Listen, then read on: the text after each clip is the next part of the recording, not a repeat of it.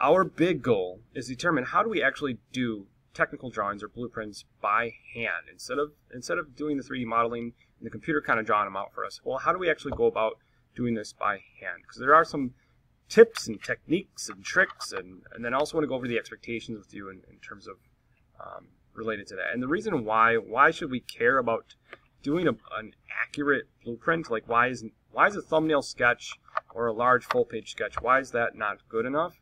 And the reason why is because your blueprint, your technical drawing, what you craft on that paper should be good enough that you could give it to somebody without them even talking to you. They could build your product exactly as it's supposed to be without them even asking any questions. That's how good your blueprint should be, or your technical drawing. And if your technical drawing is that good, that means that you have your product figured out very well. Because we really want to, when we can and when it makes sense, we want to avoid going into the workshop or starting to cut wood if we don't have our product completely figured out ahead of time. Of course, we'll run into issues when we start building. Maybe there's certain things that won't be quite what we figured when we made our technical drawing, but that's okay. We at least want to start with an awesome plan. So that's what this lesson is about, is, well, how do we start with an awesome hand-drawn plan? So here are some things that you are going to need. You need graph paper. If you do not have graph paper, then you can just Google search, like these words here, print graph paper. There's all kinds of sites that just provide all kinds of different graph paper, and you can set it up to however you want. A lot of them allow you to change the grid size. But anyway, just print out some graph paper. You need a ruler. Yes, a ruler. So it should have inches on it. And in the United States, with engineering kind of stuff, we use inches. You need a pencil with an eraser. Please do not use markers or colored pencil or something, at least yet. Our blueprint is going to look like these 3 views. That's what we're shooting for, is something that has these 3 views. We don't need this view. This is called the isometric view. Us, for hand drawing, we're not going to worry about drawing a 3D kind of angled view. So if we look at our blueprint rubric, if you notice here, high-end expectations would be high quality hand drawn. No improvements really could be made to improve the drawing. Without communicating with the designer, someone could take the blueprint and make the object exactly as the designer intended. So again, imagine you could give your blueprint to somebody and they could actually make your thing exactly how you want. And then in terms of this first section here, the object perfectly or nearly perfectly matches the intended design. Every single piece is shown and appropriately for each view. So we have at least 3 views. Your hand draw is going to have 3 views. You're going to have a side, actually front should be here, front, top, and side view. And then if we look at this image here, this is the tricky part about hand drawing, is representing each view correctly. If you notice, on the top, we have like a line here representing where this starts to angle down. So if we look at the top view, we can see that line right there. And then on the front view, we have this line here which represents where this angle kind of stops. And then we just go straight up and look at where that lines up there. What's very crucial, and this is something that you need to be doing on your hand-drawn blueprints, is all this stuff should line up. Notice, like this view, whatever you put in this lower left, that's what I recommend you put in as your first view, and it really should be the front view. But notice how the size here and the lines line up. Here's the back. Let's call this the back. We can see the line for the back. Now notice, and this is why we use graph paper, I can draw straight up. To help me out, I could use a ruler. I could do some like dashed lines to then line up the back on the top view. So notice the backs line up. Now notice that front corner, that front edge, this starts to angle down, and that's represented with a line here. Now notice what we'd want to do is these outside lines we'd want to draw a little bit darker than this kind of like line representing the angle, because that line representing the angle is not as crucial or as important, or it doesn't stand out as much as, say, the border or the outline. But anyway, now notice how that lines up. That's the beauty of graph paper, is you can just line all this stuff up. Notice this line here, the very front, the front lines up with the front on this side view.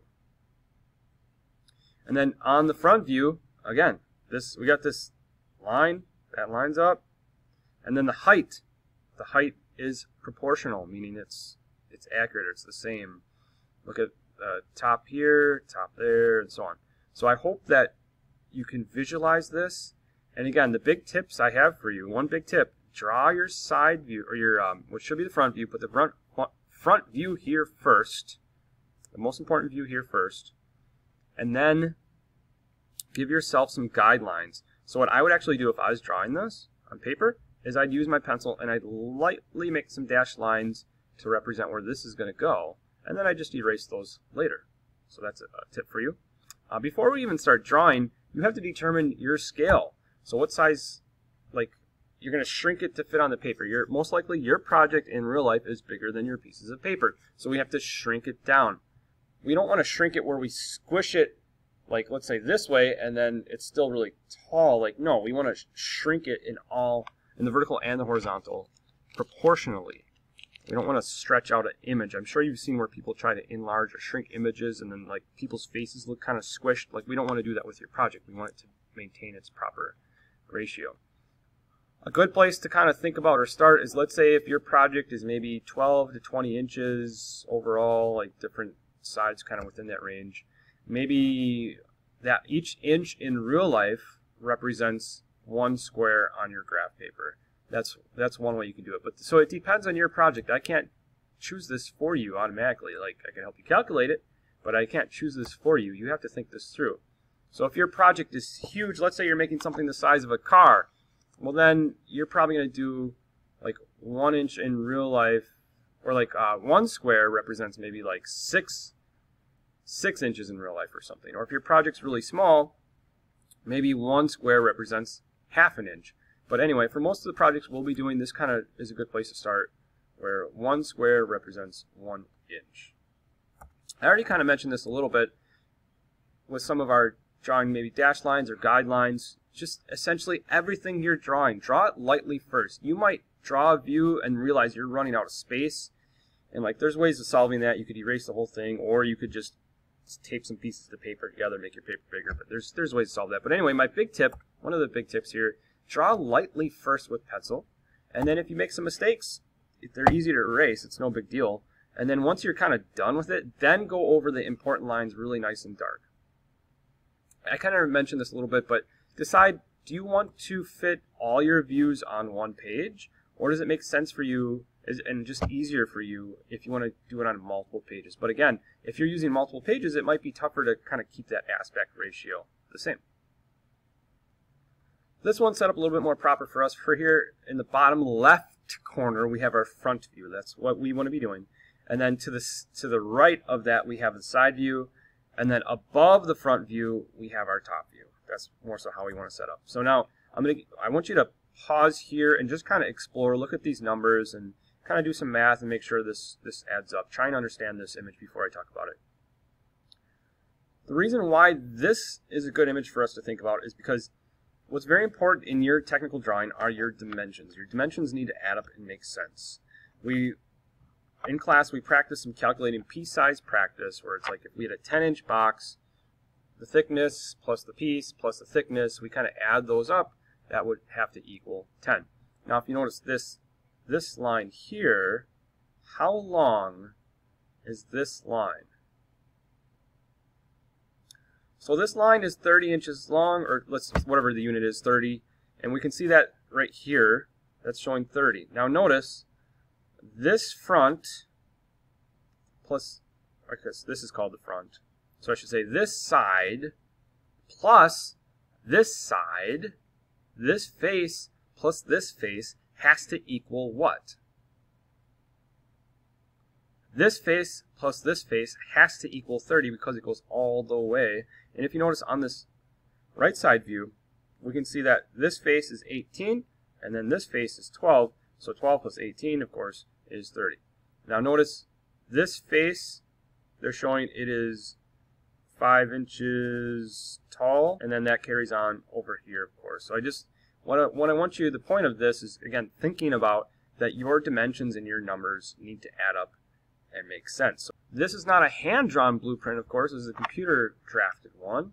A student made this one. But there's still a couple things here I want to point out, and just to help us understand in terms of us hand-drawing our blueprints. So let's take a look here. I'm going to zoom in. This is a tree. It's like a tree-shaped thing that holds on to colored pencils. So here's kind of the big deal. This is the big thing that we want to be able to do in middle school, is we want to be able to calculate and determine the sizes of pieces. This piece here, this is one front piece that's 2 inches wide, and then we can see that this dashed line represents the thickness of the piece behind it. So this here is 2 inches. This is a front view. And then we go over here, and then now this, because if this is 2 inches still, because I think she made it a 2-inch square, notice that we have a skinny piece between the front and back. So right now we're looking at the front, and then the dashed line represents the side. So now we can see, here's that side piece. And then if we go on the top view, hopefully you can see that even better. This piece here, this is the back, that's 2 inches that way. And then this one here, this is the front, that's 2 inches that way. And then there's our side, kind of skinnier side pieces behind. So the trick for you as a designer is you have to determine all these dimensions. So if this is 2 inches this way, this is 2 inches this way, so this piece cannot be 2 inches this way, because it's sandwiched between these two pieces. So if this is a 1/2 inch thick and this is a 1/2 inch thick, we take 2 total inches, we subtract 0.5 plus 0.5, so that's 1. 2 minus 1 is 1. That means that this piece must be 1 inch this way. That's the kind of stuff that we need to see on your hand-drawn blueprints, is dimensions showing the size of each of these parts. And I think she missed those dimensions on here. So those dimensions are, oh, she's got it right there. Okay. So that dimension is right there. And notice how she shows the thickness of the pieces. So that's crucial for your blueprint as well. Like, you got to show a dimension showing the thickness of your pieces. Let's take a look at some other aspects of this here. Notice we have a parts list, and that parts list, we want to say what's the quantity of every part, what's the description, kind of like the part name. Just really for us, we just need the, on your hand-drawn blueprint, what's the quantity in the part name. Notice on the top view how this square base on the top view, well, it just looks like a square, but on the side view we can see its thickness. It just looks like a skinny rectangle. We see that it's 0.5 inches thick. So the improper thing to do would be to draw this as one solid, well, just one solid line. No, you have to draw it as a rectangle, and then of course put our dimensions on it. Notice how the dimension line goes, lines up with the end, and then we got our number with an arrow in there. A lot of people are making box type things. So if you look at this box here, we got a hole in the top. There's like a clear piece of plexiglass on top of the box as well. Zoom in so we can see a couple things a little bit better. And then notice, again, so what's super critical for you in your hand drawings to show, you got thickness of the parts, and like, okay, this, I guess this would be the front. Is the front between the sides, or does the front go over the sides? So for example, this panel here is over this panel. This is critical for you to be determining your correct dimensions of every single part. And there was a lesson that we did about this. So now notice on this view, we show that this panel, this front panel, is it's like between everything. It's between the top, it's between the bottom, it's between the sides. I know that because there's a hard line here. It's not dashed. But when I go to this view, I can see that this panel is over the front and back. This side panel is over the front and back because I have these dashed lines here. Again, that's going to help me determine my dimensions. So if this was a perfect cube, then that would tell me that my front piece is going to be smaller than my side panel. This rubric is on Canvas, so you can check this out. There's just a couple things I'll point out on here. So the front, side, top views are very important to have on our paper. We need all three of those views. We want to have good spacing between them. They should line up like I showed in those first couple pictures. All those kind of edges should line up. Purposely draw them to line up. Your hand-drawn technical drawing blueprint should have impressive neatness, super straight, crisp lines, neat and consistent, and actually use drawing tools. So use a ruler for those straight lines, and if you have like curved type stuff, you might have to like find something in your house to trace, as like if you need curve type lines. Use a proper scale. We don't want it too small. We don't want it too big on the paper. So use a proper scale, and like that proportion and ratio should be correct. So again, if you're doing 1 inch in real life equals 1 square, that's fine. Just use that consistently then. Hidden lines are very important to use. We want to use that for stuff that's kind of behind in certain views. We don't want to miss any dimensions. In terms of rules of dimensions, we don't want to repeat any dimensions, but we also don't want to miss any. And it's better to put the dimensions outside the object. We don't really want to put them inside the object because then it can look sloppy and just kind of messy. Dimensions should be accurate. Those are the main things. Again, it's going to take you probably a couple tries to get it exactly how you want it. Remember, this is a critical step in terms of you determining exactly how your pieces are going to go together and the exact sizes they're going to be, so we can have that correct before we actually start cutting stuff, because we rather mess it up in our drawing than mess it up in the workshop, cutting wood and wasting material. So, all right, have fun.